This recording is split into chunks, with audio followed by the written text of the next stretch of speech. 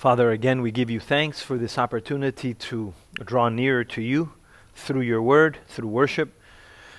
Ask that you would continue to have your way in us and through us, O Lord. Even now, in Jesus' name we pray. Amen. Good morning again. Please turn in your Bibles to Matthew chapter 16. Matthew chapter 16 as we continue our chapter by chapter, verse by verse study in the Gospel of Matthew. A couple of verses today that we're going to deal with. A lot of information, if you will.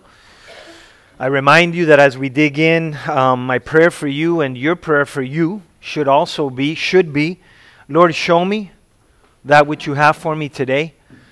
There's only so much that I can share, if you will, from here, from the pulpit, in the sense that God needs to show you specifically and personally that which He has for you through the Scriptures. So, prayerfully, you have your Bibles there, Matthew chapter 16. And by the way, we do have a quick announcement after service. So, prayerfully, you have your Bibles there. And I remind you that up to now, Jesus has been dealing, or at least at the beginning of Matthew 16, He's been dealing with the multitudes. He's been dealing with so He's dealing with everybody. His disciples are included. The apostles are included, right? Because the apostles are disciples, but not all disciples are apostles. So you have this group of people. He's specifically addressing more, throughout Matthew 16, the Pharisees and Sadducees, these religious leaders, dealing with them and the tradition of the elders. So He's been dealing with all of that, and now He takes a moment, if you will. Well, not a moment, but He takes an opportunity, and He shifts His attention to specifically His own, the apostles. And you have your Bibles there. Well, look at Matthew chapter 16. Let us start with verse 13. And so when Jesus came into the region of Caesarea Philippi, He asked His disciples, saying, "Who do men say that I am?" The Son. Who do men say that I, the Son of Man, am? So they said, verse 14, some say John the Baptist, some Elijah, others Jeremiah, or one of the prophets. He said to them, verse 15, Matthew 16, But who do you say that I am? Simon Peter answered and said, "You are the Christ, the Son of the living God." Jesus answered and said to him, "Blessed are you, Simon Bar-Jonah, for flesh and blood has not revealed this to you, but my Father who is in heaven. And I also say to you that you are Peter, and on this rock I will build my church, and the gates of Hades shall not prevail against it. And I will give you the keys of the kingdom of heaven, and whatever you bind on earth will be bound in heaven, and whatever you loose on earth will be loosed in heaven." Then He commanded His disciples that they should tell no one that He was Jesus the Christ, the Messiah.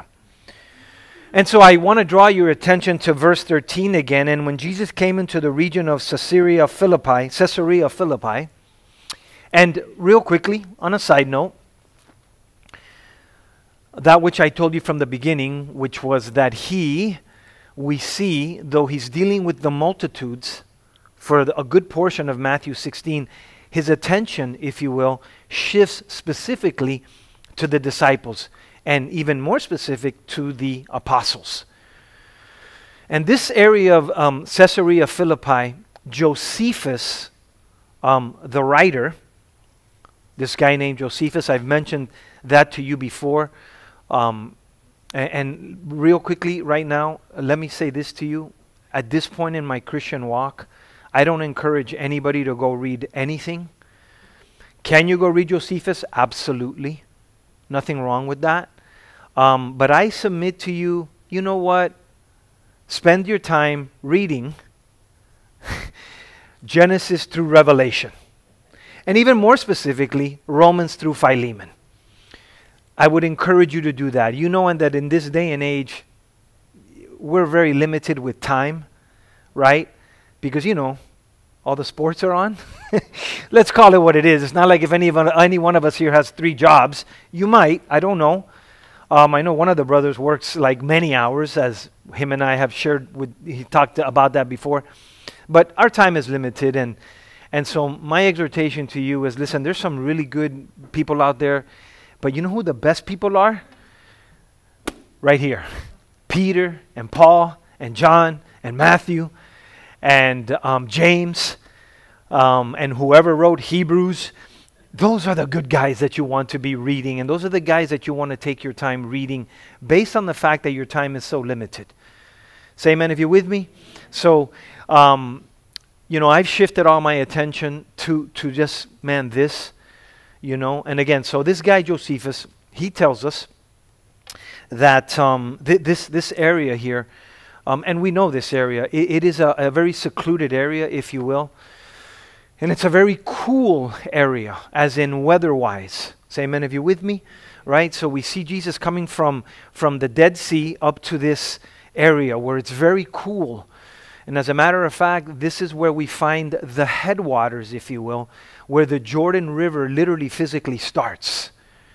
And it's possible that we've discussed this before briefly, but so here's the Jordan River, and it starts there in Caesarea Philippi, and it shifts into, and it's the vein, if you will, the main source of water for all of Israel. And it shifts all the way down, and it keeps going. And so it's interesting to me that Jesus would take his disciples, his apostles specifically, when he brings them away from the crowd. He's going to deal with them specifically and personally now. And he takes them away, and he takes them to this area, much like a refreshing, if you will. They were in the heat, lacking food, you remember? And now he brings them up here to this cool place of refreshing. And this is where it's all going to start, with them specifically and personally. Because here we're going to start. We're about 2.5 years into the ministry. He started at age 30. Those of you that are here on Wednesday nights, you were reminded why he was able to start at age 30. Because he was a priest. Amen. Specifically going to be a high priest. Well, he is a high priest. He's just going to walk into that. Numbers chapter 4 tells us that a priest can only start, he can be from age 30 to age 50. Say amen if you're with me. And so here we are, and 2.5 years in, give or take, and this is where it's going to start, and this is where it's going to get heavy, and this is where he's going to be dealing with them personally and physically. And so he shifts his attention to them. Because now the on what do you call it when your hands are on it? Nobody is helping me. Okay, this is where the training is going to get even more specific, if you will. Say amen if you're with me, right? Because they're going to be called to go speak of the Messiah, but they need to learn about the Messiah. See, because it wasn't just the miracles. It wasn't just the rebuke of these religious leaders guiding people towards God in an inappropriate manner, with profane fire, if you will, in an unholy manner, with the tradition of the elders. No, there was one way and one way only to God. And not only that, it wasn't just this Messiah wasn't just about miracles and healings. He was the suffering servant. And so they're getting prepared to go out, because these men, these 12 specifically, minus one, right? They're going to go out and shape, if you will, by the power of the Spirit, the church. This new nation, if you will. Not a Gentile nation and not a Jewish nation, but a nation made of the two.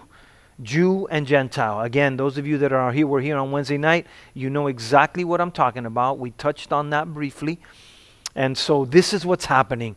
So these guys are getting hands-on, that's what I was looking for, the hands-on teaching, if you will. And it starts. Amen? Got your Bibles there? So notice, he takes them into this region of Caesarea Philippi. And he asked his disciples. which included the apostles, and specifically the apostles, saying, "Who do men say that I, the Son of Man, am?" And you know, and I know, that this was his favorite term for himself. Jesus was the Son of Man. True or false? We've discussed that on various occasions.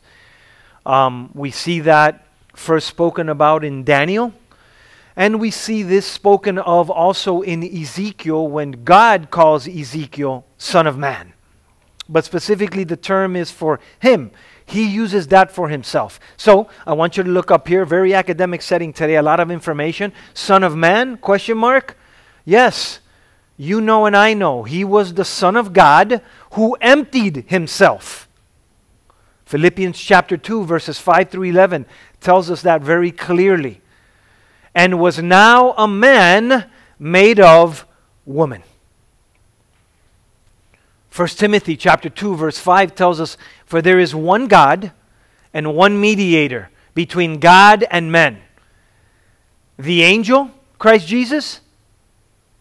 No. Thank you for the one we're looking. No. The man, Christ Jesus. See, we've gone over this before, but it's worth speaking of again. It was man who thwarted God's plan by free will. And therefore it could only be man to redeem man. But of course not man of our DNA. No, it was by the seed of the Holy Spirit. It was this one, capital O, born not of man, but of the Holy Spirit, through woman. And so again, Son of Man, yes, in fact, he was the Son of God, but who emptied himself, as Philippians chapter 2 tells us, and was now a man made of woman.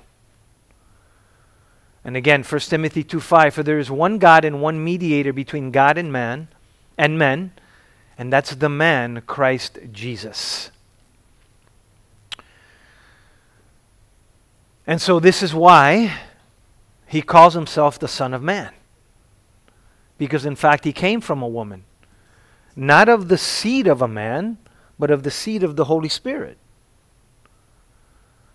Not with the affliction, if you will, not with the infection, if you will, of that malady that we've all been born with, iniquity, transgression, sin. And so that in and of itself, listen, reminder, doesn't qualify him. No, he still needed to live his life and fulfill the law and henceforth be sinless to be able to die for your sin and my sin. For a sinful man cannot pay the price for another sinful man, because it's like, what is that? That doesn't make sense.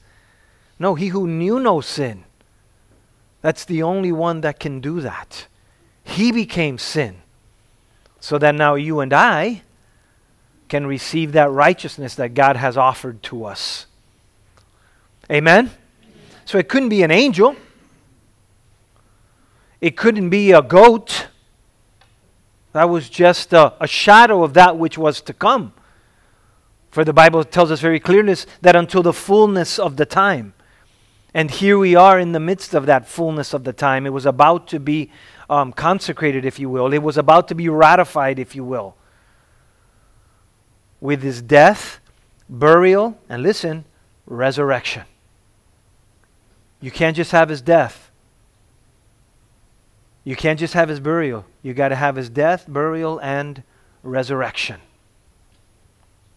Therein is the completion, if you will. And therein is where you and I can now step into forgiveness. Not sinlessness, forgiveness. Sinlessness, of course, positionally, but not practically. That day will come one day. So again, Son of Man, and this is why he's the Son of Man. So notice, chapter 16, verse 13. So when Jesus came into the region of Caesarea Philippi, he asked his disciples, saying, "Who do men say that I, the Son of Man, am?" And so they, notice they, who? Tell me again, who? So in a way that we don't know, they're all speaking, and one's saying one thing and one's saying is the other thing. Now we're going to see Peter become the spokesman in just a couple of minutes. But they're all speaking, and he has them there all together. And so Peter becomes the spokesman, as he often does. So notice, so who do men say that I am? And so they said, well, some say John the Baptist, and some Elijah, and others Jeremiah or one of the prophets. J the B, the reformer, Elijah, the miracle worker, Jeremiah, the prophet. And so all good guys, I would presume, all men that are revered by the Jewish culture, but all dead. Newsflash, did you notice? They're all what? Dead. And I'll let you figure out why these particular guys were mentioned. Good homework assignment, I guess, but even a better homework assignment, read Romans through Philemon, because that's even more important. But you certainly can dig in a little more and figure that out. I don't think I want to really spend any time with that, because again, it does nothing for you and I and the battle that I'm going to have tomorrow, right? Because you know you're going to have a battle tomorrow, right? Yeah, because you got to get up and you got to deal with people. And the first person you're going to be dealing with is the one that you look in the mirror, right? Because you know that can be a struggle as well, because we're all just complex beings, and we're all with some issues, and we all have some scars in our hearts, and we all have some, and you know how that is. So, but again, I'll challenge you, hey man, if you want to dig in, why the culture thought it would be Elijah, why they thought it would be John the Baptist, why they thought it might be Jeremiah, man, look it up if you want. But don't let that take your time up when it comes to Romans through Philemon, right? And so notice, well, so they tell him, you know, they speak of all these dead guys, right? I don't know, is this a ghost? I mean, is reincarnation? I don't know. But so they said, some say John the Baptist, some Elijah, others Jeremiah or one of the prophets. And then he asks them a very important question. Because again, remember, they are being prepared. Amen? They're being prepared for that call that they have on their lives, for that election that God has chosen beforehand to put these men through. Now remember, there's 12 right now, but one is going to be removed. So there's only going to be 11, and there's going to be one put in that man's place. So notice, but he said to them, but who do you say that I am? Verse 16, and Simon Peter answered, again, he's apparently the spokesman, at least right now he is. And Simon Peter answered and said, you are the Christ, the Son of the living God. Verse 17, and Jesus answered and said to him, well, blessed are you, Simon Bar-Jonah, for flesh and blood has not revealed this to you, but my Father who is in heaven. Your attention, please, if you can look up here. And so notice, he looks at Peter and he says, hey, blessed are you, Simon Bar-Jonah. A couple things that I want us to look into that pertain to us as well. So Peter, I submit to you, was blessed because of what he believed. And what did he believe? Well, he proclaimed it, did he not? What did he say? You are the Christ. You're the Son of God. So we know what he believed. Peter was blessed because of what he believed, and listen, and because of who it came from. For that information didn't come from Matthew. It didn't come from Bartholomew. It didn't come from James. It came from God himself. So Peter, in fact, was blessed because of what he believed and because of who it came from.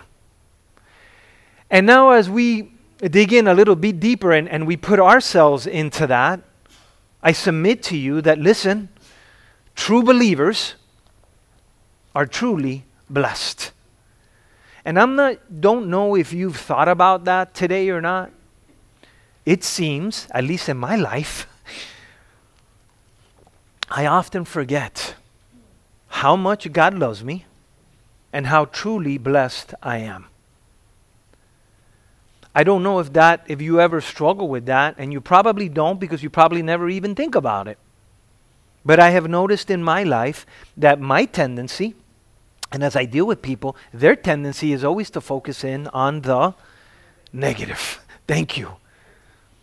To always focus on the negative. That's me at times, by the way. But I want to remind you that true believers, and I'm not sure if you can even put true believers because you're either a believer or you're not.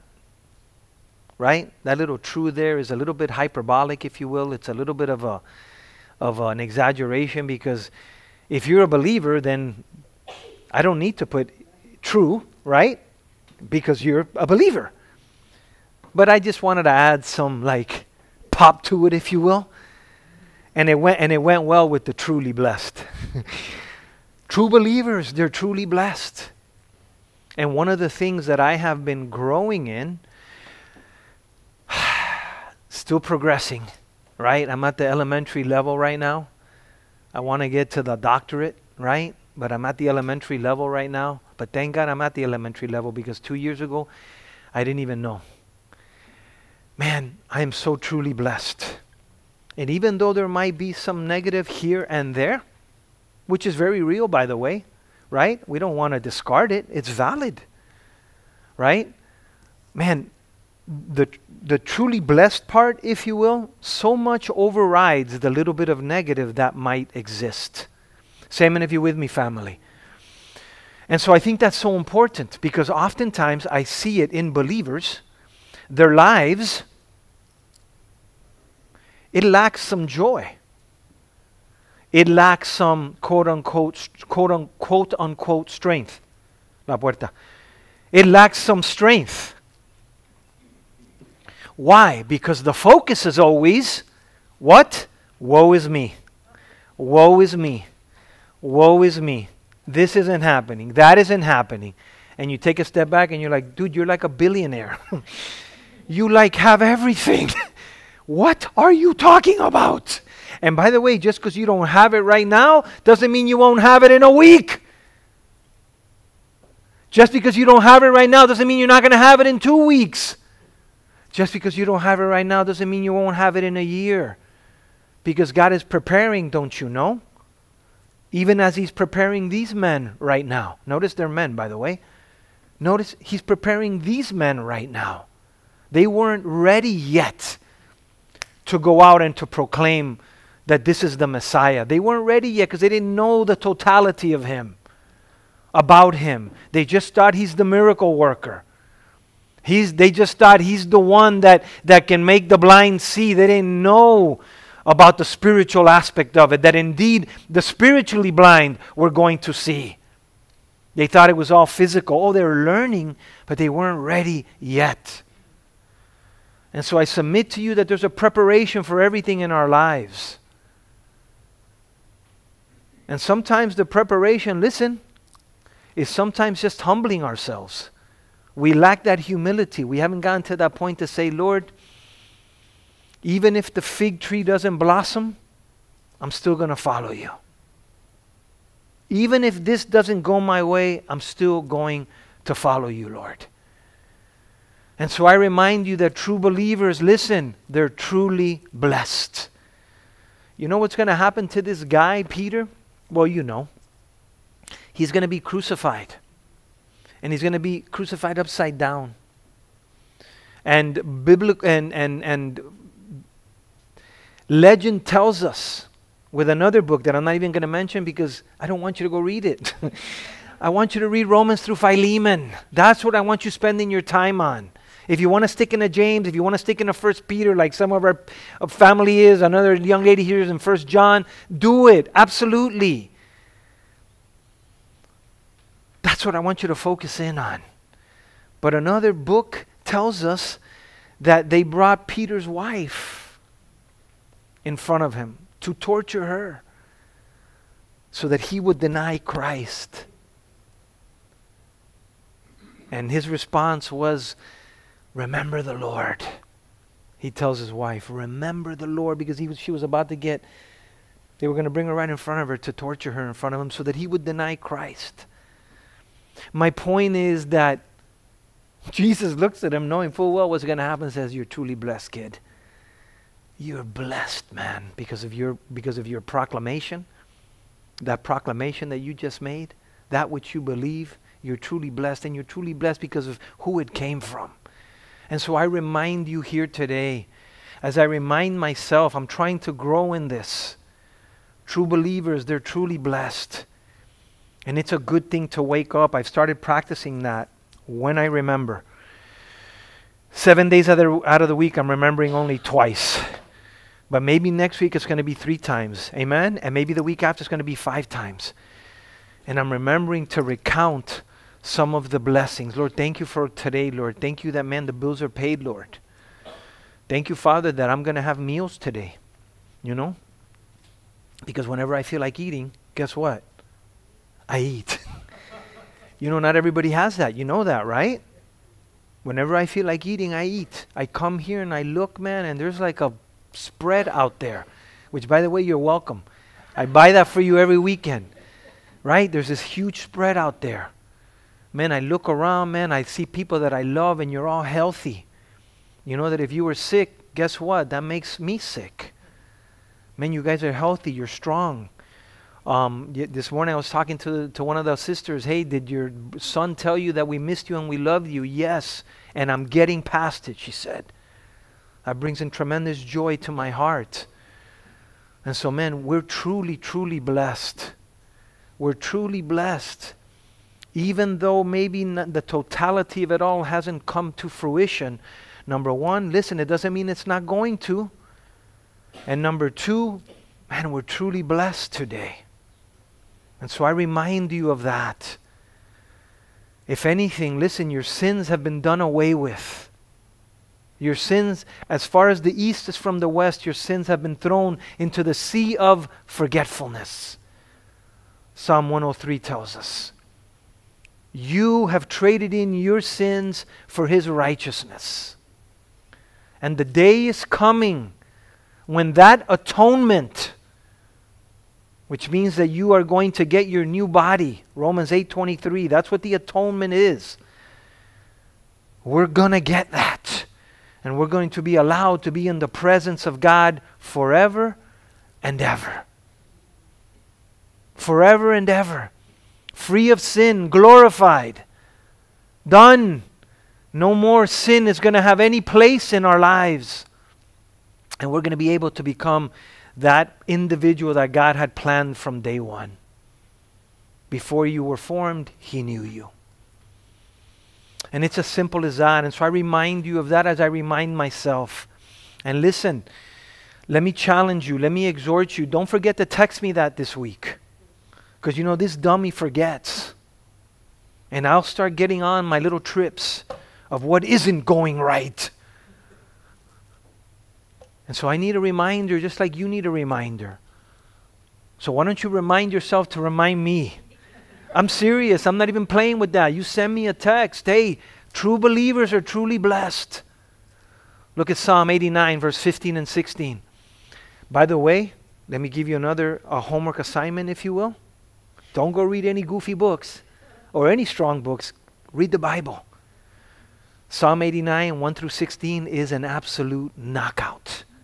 But an absolute knockout. But I just wanted to touch on verse 15 and 16 specifically. Listen to what it says. Blessed are the people who know the joyful sound. They walk, O Lord, in the light of your countenance. In your name, notice, they rejoice how long? All day long. And in your righteousness, they are exalted. Man, if you just that, you just read that throughout the day, and I'm telling you that your spirit is going to explode. True believers, listen, truly blessed. And that's you and I today. So don't forget that. Matter of fact, why don't you turn to somebody, tell them, you're truly blessed. You're truly blessed, bro. Yes, I am. Thank you. Truly blessed, Christy. Truly blessed, Flo, Surreal. Truly blessed, Ferns. Truly blessed. And hey, those of you that have heard it, receive it. Amen? Receive it because, man, we're truly, truly blessed. This morning I was goofing around with one of the brothers. He got a brand new car. I don't mean to embarrass him, but who cares? Truly blessed. And I know we tend to look at the material, and we do because we're so materialistic. And that's okay, man. We're in this world. We're here. You know, we're able to work. Man, give the Lord, His first fruits. Pay your creditors. And then, man, party, baby. Right? You know, I always tell you what to do with your money, right? Those of you that have taken that formula, this is why you got money. Those of you that haven't followed that formula, this is why you're always begging for $2. I'm sorry, but that's the truth of the matter. There's a real simple formula. And if I were to call up all the people that follow that formula, they would say, it works. It hurt at first to give that check because what do you mean $50 to the Lord? What do you mean $200 to the Lord? What do you mean $1,000 to the Lord? Oh my gosh, you kind of get stiff on that one, don't you? You know. But man, once you start seeing that He's a debtor to no man, and that you can never outgive Him, and all of a sudden it starts coming from everywhere, and all of a sudden you get the promotion, and all of a sudden you get the raise, and all of a sudden you find the $40 on the floor, and all of a sudden you're like, oh my gosh, this is like real. It works. So again, we tend to look at the materialistic, but and that's part of our lives. Well, let's not hide and act like we're so holy that, no, I can afford a 2-bedroom, but I'm going to live in an efficiency. And nothing wrong with living in efficiency, by the way, but let's not play games, We like what we like. Hence the new car. Praise the Lord, bro. I hope you prayed for it, yes? Because the Lord, we want to honor the Lord with all with what He's given us, amen? And that's what we always do. Every time we get a new car, we pray for it. We pray over it. Lord, never let us use this to dishonor You in any way, Lord. Bless it, Lord. He's got a plan and a purpose and all of that. And so again, we tend to look at the material, but there's so much more, Man, blessed are the people who know the joyful sound. They walk, O Lord, in the light of Your countenance. In Your name they rejoice all day long. Why? Because in Your righteousness we're exalted. You can put your name there. Blessed is Edward Abraham who knows the joyful sound. I walk, O Lord, in the light of Your countenance. In Your name, Harry rejoices all day long, and in Your righteousness, Christy is exalted. Put your name there, because that's you and that's me.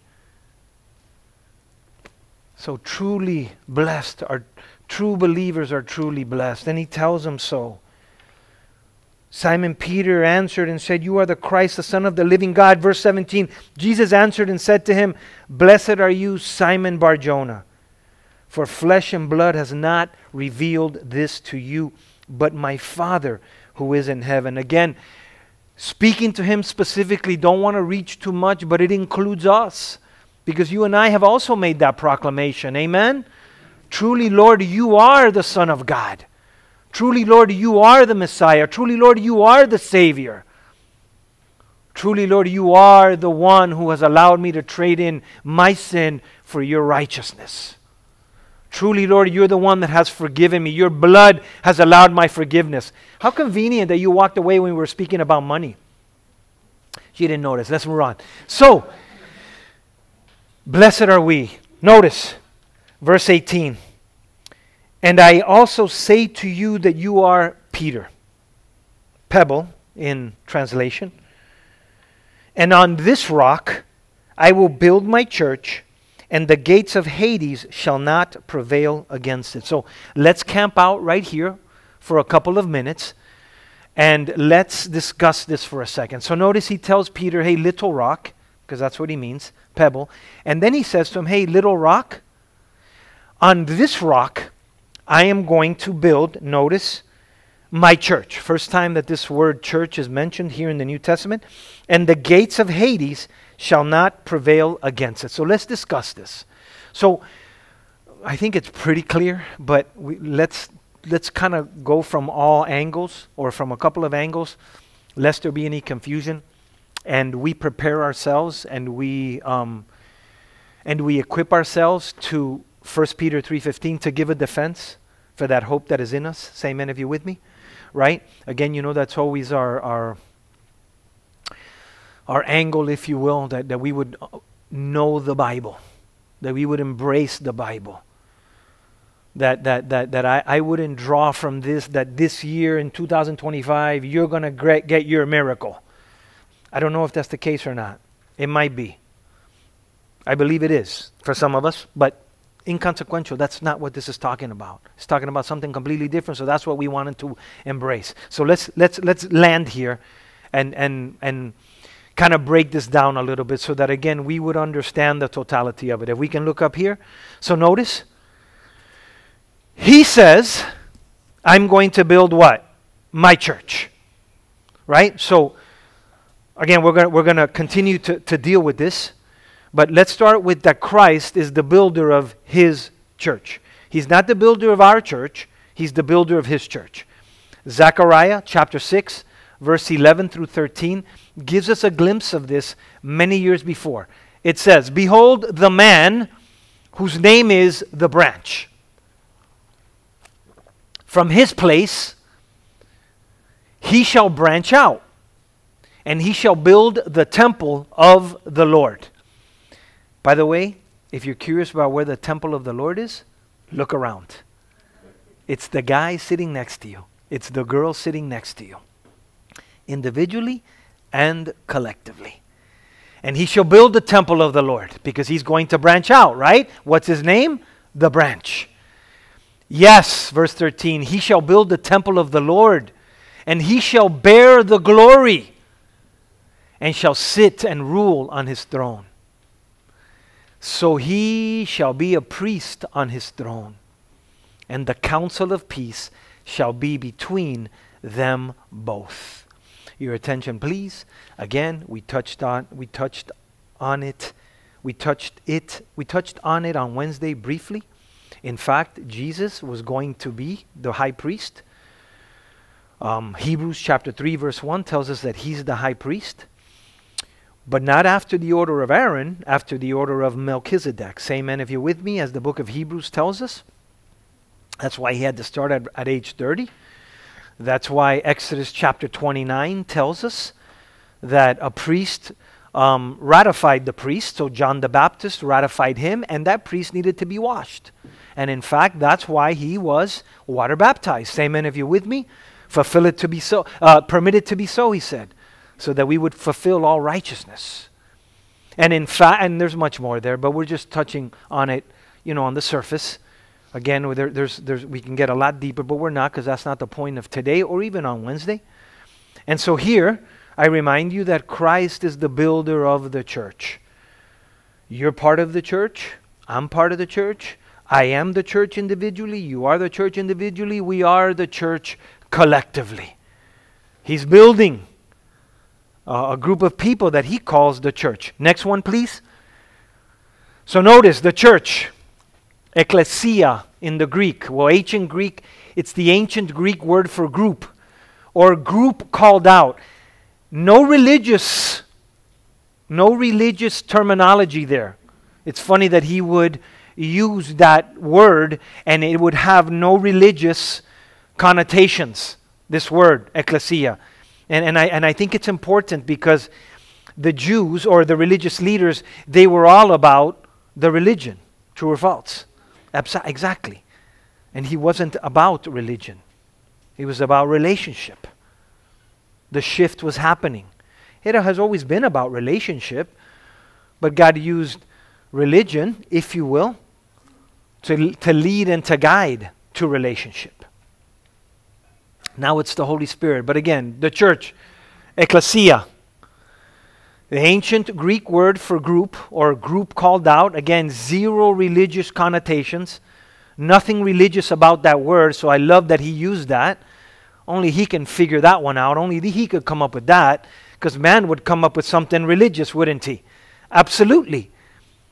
So this word, the church, ecclesia, it would come from these disciples, these apostles, and those that would believe the message that Jesus is the Christ, the Son of the living God. So this church, this group, you, me, from the beginning of time, or actually, no, not from the beginning of time, I apologize, from Acts chapter 2 and on.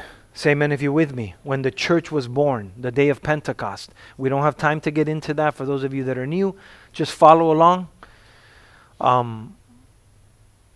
From Acts chapter 2 till the day of the rapture, this time between the 69th week of Daniel and the 70th week of Daniel, which we'll get into one of these days because we've planned on that for the new year. Here we have this church age, Romans through Philemon. Romans through Philemon. These guys, these apostles, they're the ones that are going to be responsible for initiating the Holy Spirit. Amen? Through these men are going to be responsible for bringing in, ushering in this new covenant, if you will. Now, listen, don't get confused. It's not the men. True or false? Absolutely not. It's not man, right? Is it man? No, it's God. By the power of the Holy Spirit through men, bringing about His will. So these men are the ones that are going to usher in this, this new covenant, if you will. This new way, if you will. The law being done away with, grace being that which draws us close to God. So again, this is what he says. So I will build my church. I will build my ecclesia. This group. I'm going to build this group. And this is what he's telling them. Last one, please. Or the next one, please. So notice, please go back and we can keep that up there. So notice this, verse 18. And I also say to you that you are Peter, and on this rock I will build my church, and the gates of Hades shall not prevail against it. So notice, I will build this rock, I will build my church, and the gates of Hades shall not prevail against it. So notice, I want to remind you, he brings us together, right? I will build. So who is it that brings us together? Hey, through the power of the Spirit. Amen? Because he's not physically here anymore. Matter of fact, he's not going to be the one that's going to be there. He's going to be gone, but the helper is going to come. The Holy Spirit. So he brings us together. I will build. Notice that this church, this group, made up of individuals, is going to be built on a firm foundation. No shifting sand, if you will. He says, on this rock I will build. On this rock I will build. Notice again also, it belongs to him. I will build what? My church. It's not a pastor's church. It's not a priest's church. This is my church. I set the parameters. I set the standards. It's his church. I love this part. It's a stronghold. It's a stronghold. Notice the gates of Hades shall not prevail against it. So notice, not only will the church not die, in other words, it'll complete its mission. Say amen if you're with me. Not only will the church not die because it's going to complete its mission, but those that belong to it, they won't either. So not only will the church as a whole not die, but those that belong to the church, i.e. me, you, us, we're not going to die either. Now, I know, you know, and I know that we will all die physically one day. True or false? Matter of fact, we have to. If not, we can't be there. Right? And the Bible is very clear that it has been appointed for man to die once and then the judgment. Right? The unbelievers will go to judgment in Revelation 20, the great white throne judgment. We, as believers, will go to the Bema seat judgment, where we will receive our rewards for the deeds done in the body. Say amen if you're with me, family. Right? So yeah, there's going to be a death. Every man's going to die, and every man's going to have a judgment. It just depends what judgment you're going to, but you're going to be judged. And so I love this because when we take a step back, man, there's a lot of pressure that can be relieved from us because it's His church. And I don't know about you, but I always shift things to me specifically because, you know, I'm my favorite person. And you're laughing, but you're your favorite person as well, right? And so I always say, Lord, but what about you? So what about me, Lord? You know, like, and because sometimes in the past, I have put undue pressure on myself, right? Which also stirs me, and here's some very transparency, to put undue pressure on other people, right? Because I kind of try to hold I hold a high standard, right? I like things done a particular way. But it's not because I'm here trying to be a hotshot, like in my household, let's say, but because I hold myself to a very high standard. Say many of you with me, family. And trust me that's not because I'm an idiot. I'm a dummy, and I know that I am. And I'll gladly say that. I gladly face that. But I hold a very high standard, and so oftentimes, you know, like, I try to produce things in my own strength. This is what it manifests itself in, trying to produce things in my own strength. Not really taking a step back and saying, Lord, you're in control. You're going to handle business. Say amen if you're with me, family. Because at the end of the day, don't you know that He's going to accomplish His will? Newsflash, He's going to accomplish His will. Whether you're in it or not, His will is going to be accomplished. And so I'll struggle with certain things because my view is so myopic. I'm only looking at this right here. And I don't tend to look over here, and I don't tend to look over here. I just tend to look at Sunday. Oh my gosh, but there's still Monday, Tuesday, Wednesday coming. Amen?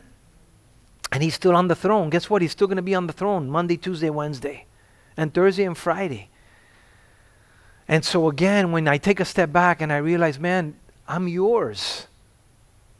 There's a willing heart here. This is not a rebellious heart. Pray for me, because take heed lest you fall, true or false, in the drop of a dime. But here's a willing heart. So man, I put those things together and I say, Lord, I can just rest today. I have prayers that are unanswered. I have things that are not happening that I would like them to happen. They don't seem like they're even close to happening, you know. I want my marriage to get better. I have a fantastic marriage. I want it to get better. I know I need to grow and learn in a lot of ways, in a lot of things. So on and so on and so on. And I tend to put a lot of pressure on myself. And man, I'm learning to say, look, this all belongs to you. I'm a passenger. I'm passing through. And I need to rest more, because at the end of the day, your will is going to be accomplished. You either believe Philippians 1:6 or you don't. He who begun a good work, listen, He's going to finish it. So I'm confident that He's going to finish the work that He began in me. See, I'm thinking, get it all done today. And He's like, I can't get it all done today. There's still a lot of things I need to, because there's no magic wand is waved, true or false. Zero magic wand is waved. There's this long, drawn-out process that He has. That he fashions and He functions and He allows circumstances, and He allows heartache, and He allows letdowns, and He allows our stupidity, right?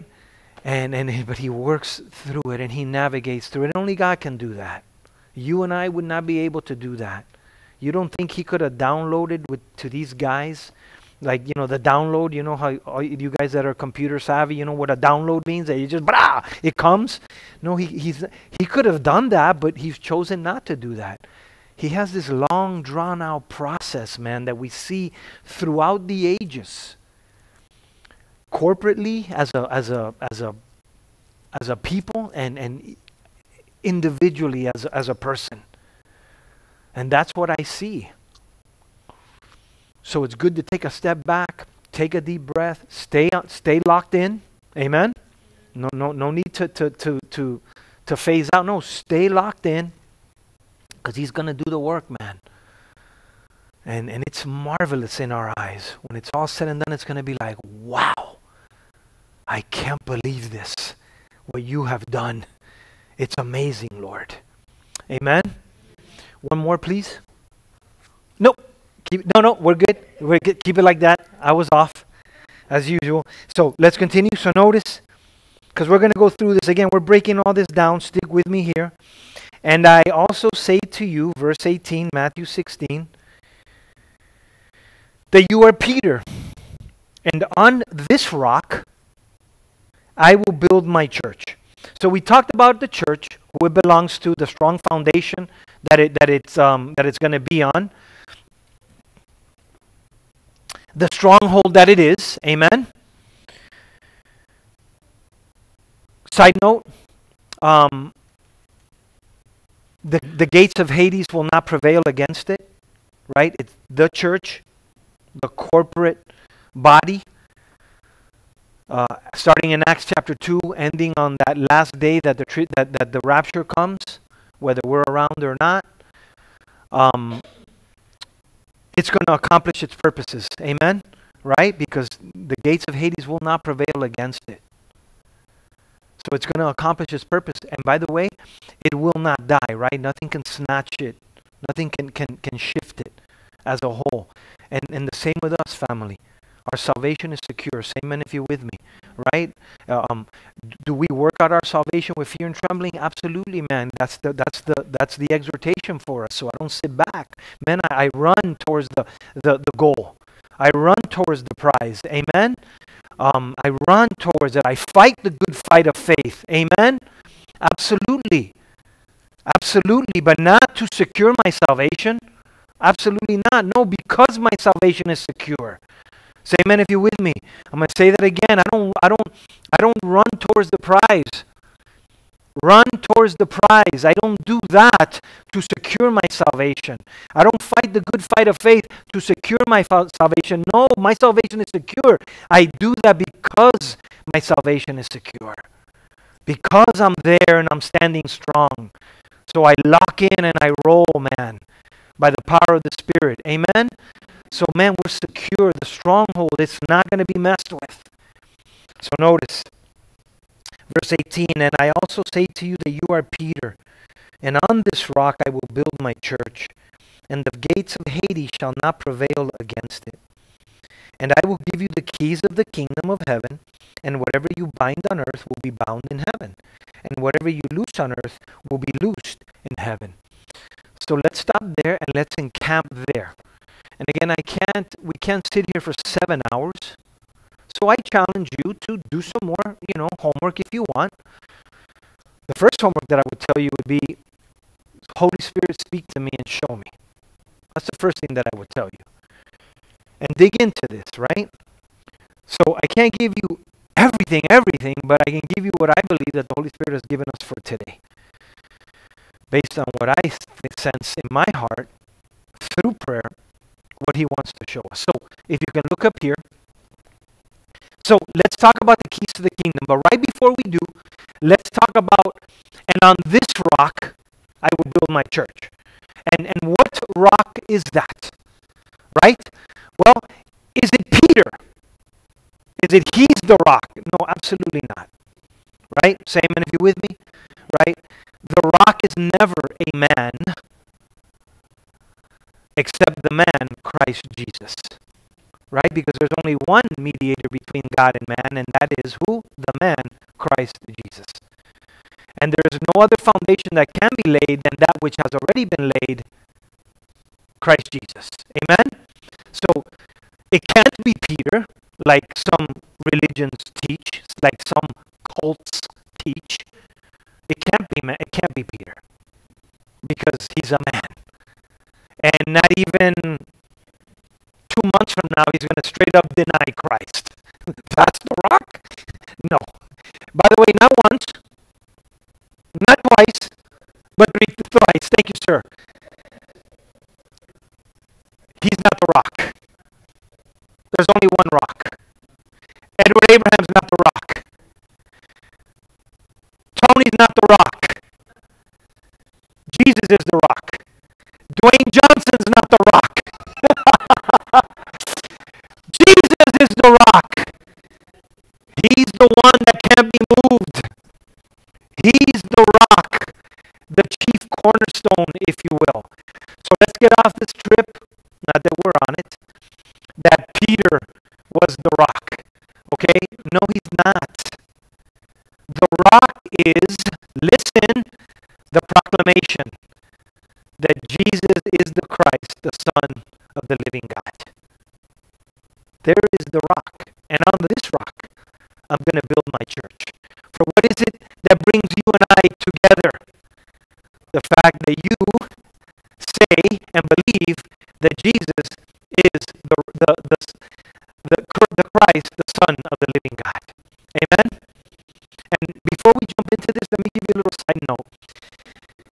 I believe in my heart that all of us have been born from the beginning of time with this innate desire to gather. Man, meaning human beings, right, has been born with this innate desire to gather. I see it all the time, man. I get up, I even thought about it this morning as I was driving, because, I like to drive on Sunday mornings. I also have a prayer meeting some Sunday mornings with some pastors, but I drive. I love to drive. So I get up on Sunday morning super early and I drive. And I pass by this particular Cuban place, and there's always like a group of guys every single Sunday morning, and they're hanging out there, yapping away, right? And like, I don't know them. I don't know what they're planning afterwards, but people have this innate desire to gather. That's why you have bicycle clubs, right? I used to cycle, and on the mornings, everybody would gather. And that's why you have this club, and you have this, and you have that, because we have this innate desire to gather. What happens during Thanksgiving? What happens during Christmas? You what? You gather. We have this innate desire, and I believe it was put there by God. But we have, of course, since we don't all follow God, right? It'll be shifted into different places, right? It'll be disguised with different gatherings. But at the end of the day, the gathering was supposed to be the people who love God. Say amen if you're with me. Amen.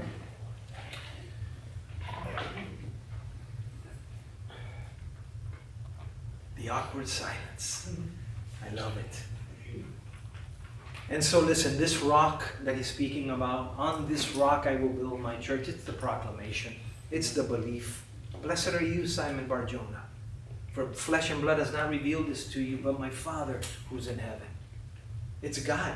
And it's this desire and it's this proclamation that we have. Because if a man believes in his heart and he confesses with his mouth that Jesus Christ is Lord, he shall be saved. And that is it. This is the gathering. That's the rock of this ecclesia, if you will. I'm here this morning. Why? Because Jesus Christ is the Messiah. He's the Son of God. And you believe the same thing. Amen? And so what about these keys to the kingdom? Well, let's talk about first two things only, what it isn't. Number one, Peter does not have the authority to admit or not admit people into heaven. Do you know that some people actually believe that? And you've heard it all the time, right? When you get to the gates, who's going to be there? Peter! What? That guy's a sinner like me. Are you kidding me? That guy denied you 3 times. I've only denied you once, Lord. That guy 3 times. Why him? Right? Just a joke. But like when you really start weighing it, it's like, okay, no, what? So, no. The keys to the kingdom is not that. Okay? Another one, Peter's not the first pope. Newsflash, there is no pope in the Bible. Another cult trying to stick doctrine, false theology down your throat. He's not the first pope. No such thing as that. That's the first pope. I think John would be better as the first pope. That guy was awesome. Peter? No. No such thing as the pope. Again, not to insult anybody, if anybody's listening or whatever, even anybody here. No, there's no such thing as a pope. So he's not the first pope. Listen, a possible answer. There's keys to the kingdom. And please don't come to me after service. Brr, I know, there's 100 of them. I know they are. You think this is the first time I open this thing up? No, I know. But as we look at the totality of the scriptures, I submit to you that this is probably one of the best answers. What is this keys to the kingdom? Well, I submit to you, based on the totality of what we see, the Holy Spirit. It guided him, Peter specifically, to open the doors of the kingdom to the Jews. Acts chapter 2, verses 38 and 39. And to the Gentiles. Acts chapter 10, verses 34 through 44. By sharing that Jesus is the same proclamation that he made, right? That Jesus is the Christ, the Messiah, the Son of God. Say amen if you're with me, family. Amen. So, could it be that that's what Jesus means? Hey, I'm giving you the keys to the kingdom. You're the one that's going to get the opportunity to open up the doors initially to all of it, to the Jew and to the Gentile. Remember, there's only two nations to God. Jew and what? Gentile. That's it. And now the two have become what? One. Now it's only Christians. Say amen if you're with me, family. Right? So, there are no other nations. There are no other group of people under God's thought process, if you will. There's only Jew and Gentile. And he is the one that opened up the doors for these two. Now, we know that Paul became the apostle to the Gentiles. That's very clear in the scriptures, right? Ordained by God, or better yet, elected by God to be the apostle to the Gentiles. But it was Peter who opened up the door, because in Acts chapter 10, Paul is still not doing anything. It's Peter. Acts chapter 10. So, could this be the keys to the kingdom? I submit to you, yes, absolutely. Could it be more? Absolutely. And I want to remind you that it wasn't only to him, it was to the other apostles as well. Amen? Amen. Right? Because the other apostles were going to go out and share the gospel as well and be part of the fabric, if you will, by the power of the Spirit to bring salvation, or the message of salvation, if you will. By the way, one quick side note, Peter's not the first pope. If anybody should have been the first pope or could have been the first pope, it would have been James. Because James was the leader of the early church. The Bible is very specific on that, not Peter. So anyway, side note. So, next one, please. I remind you, why do I say that these keys to the kingdom could have been that, what we just spoke about in the prior slide? Well, look what the Bible very clearly tells us. And I jumped into Ephesians 2:20, but if you read 18 to 21, it kind of gives us a better picture. But I just got chapter 2, verse 20. It says, having been built, this group of believers, this church, on the foundation, notice, of the apostles and prophets. Jesus Christ himself being the chief what? Cornerstone. He's the rock. Amen? Right? That proclamation about him, which means him. So, notice who the church is built on. It's on the foundation of the apostles and prophets, who went out and shared the message. They did. You and I do today. Amen? But the foundation was them. They started it in Acts chapter 2. Remember, the church didn't exist before Acts chapter 2, and it won't exist after the rapture. What we know as the church age. The group of believers. Holy Spirit group of believers that gather. Say amen if you're with me. What God calls the church. Will there be a group of believers gathering after the church age during the tribulation period? Of course, that's what Jude is about. That's what 1st, 2nd, 3rd John is about. That's what Hebrews is about. That's what 1 Peter and 2 Peter is about. That's all for them. So of course, but right now, this is where we're at. Romans through Philemon. Look at verse 21:14. Now the wall of the city this city that we're going to look at and walk into, it had 12 foundations. And on them, on these 12 foundations, were the name of the 12 apostles of the Lamb. Did you see that, family? So, are these guys the foundation? Absolutely, these apostles were. Revelation 21:14. 21:14 tells us. So, that last sentence there, the church is built upon the foundation of the apostles. That we can't get away from that. That is what it is. So this keys to the kingdom, I submit to you. Could there be more? Absolutely. Matter of fact, I can sit here for another hour and a half telling you more. But side note. Side note. No, this is what it's talking about. And who's that 12th apostle? Because we know that Judas, although he's here, he's saying the same thing that they're saying, and he's part of that. We know that he is the son of perdition and won't be a part of that, right? So there is one apostle missing. We know. The age-old debate, was it Matthias or was it Paul, right? I'll leave you to figure that out. But if you want to know the right answer, it's Paul. Anyway, let's move on. The next one. So, what about bind and loose? And we'll end here, because notice, you got your Bibles there? And also I say to you, verse 18, that you are Peter, and on this rock I will build my church, and the gates of Hades shall not prevail against it. Verse 19, and I will give you the keys to the kingdom of heaven, and whatever you bind on earth will be bound in heaven, and whatever you loose on earth will be loosed in heaven. Again, you can come up with more, I'm sure. Well, what about this bind and loose? Well, let me just tell you, and I'm running out of time, and I apologize for that, so I'm going to try to make it quick. These were administrative, judicial terms. Remember how ecclesia, I said to you, had no religious connotations at all? Oh no, these did, right? Bind is to prohibit, loose is to permit. Now stick with me here, don't lose me now. Stick with me, because this is important, because this is when we're going to put it all together. You remember how I told you that these apostles, and actually we saw it, Ephesians 2:20, Revelation 21:14, that they were going to be the foundation of this church, if you will, right? These apostles of the Lamb, they were going to be the foundation. Well, notice he says to them, hey, I'm going to give you the right, if you will, to bind and to loose. Remember, because what has gone off, what we have shut off on is that you have the power to bind Satan. Satan, I bind you in the name. I'm not sure that you see that anywhere. Newsflash, you don't see that anywhere. It's got nothing to do with that.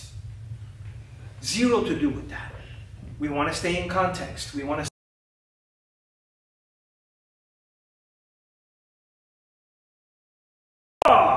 start binding everything, right? And start loosing everything, right? You know what I say to those of you that want to loose and bind? I know some people that are in a hospital. As a matter of fact, we have a young lady back there that works in a hospital, and there are many, many babies that are super sick. You that loose, come with me. I want to see you loose these babies. And I'm kind of mocking, but I'm not, but I am. You know, so let's stop with that nonsense of loosing and binding, and that I loose you and nonsense. These are administrative terms. They're judicial terms. And when we bring it into context, we're looking and we're seeing, man, he is building the church. And he's giving these guys the opportunity, the responsibility, listen, to form the church. To form the church by the power of the Spirit. Amen?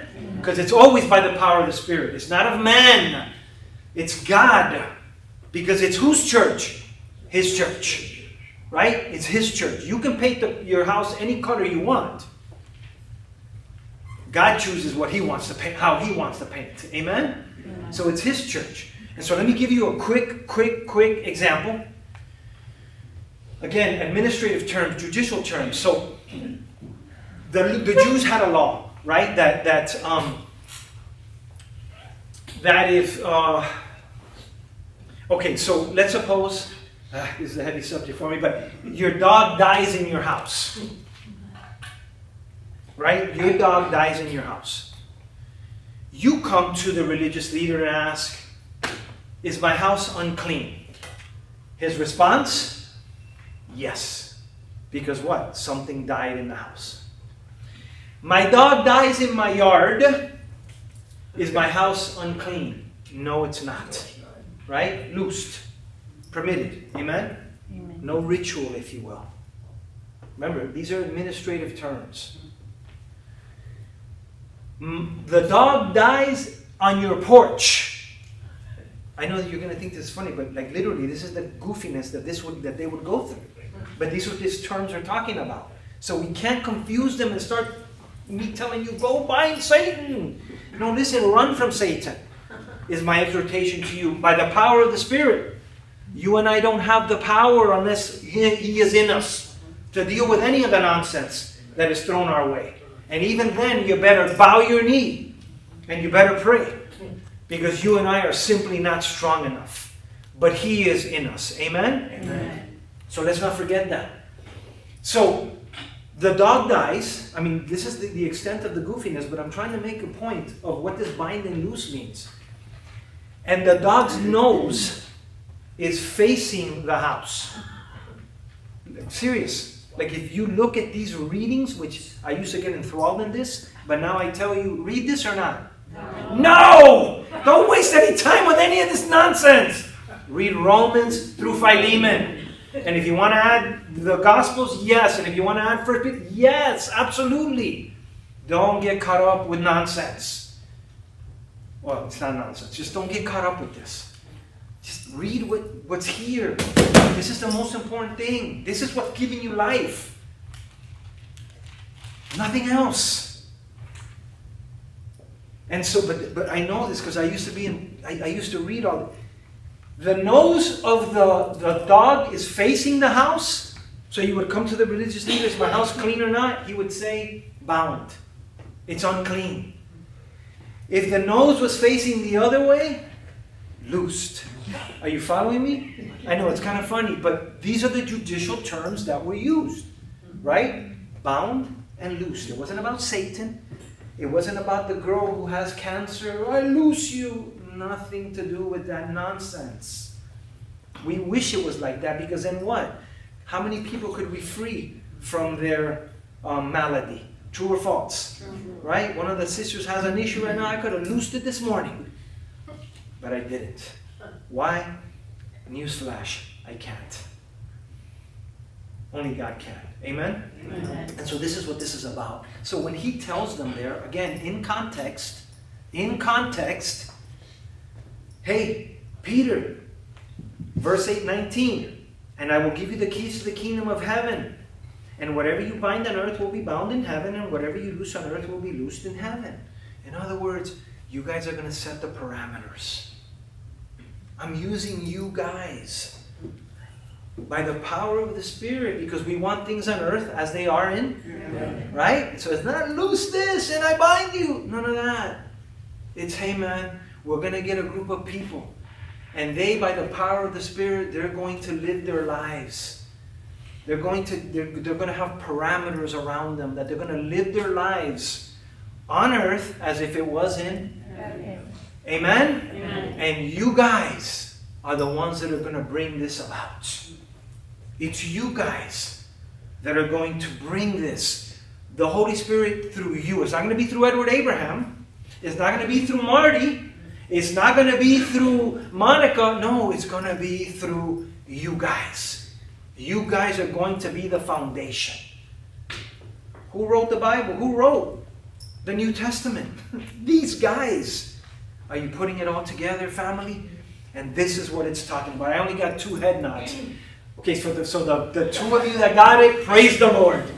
Right? So this is what it's talking about. Amen? Amen. All right. Praise the Lord. No bells and whistles today, man. Just straight up doctrine. Let's pray. Father, we thank you again for this beautiful day, Lord. We are reminded, Lord, that your word, it's a lamp unto our feet and a light unto our path, Lord. Even when it is devoid of all the devoid of bells and whistles outwardly, Lord, there's explosions happening in our hearts, Lord. And that's what we rejoice in, Lord. For we know that this earthly tent, it's passing away, Lord. But that inner man, Father, it is growing and maturing by the moment, Lord, as a result of your word and the truth of your word, Lord.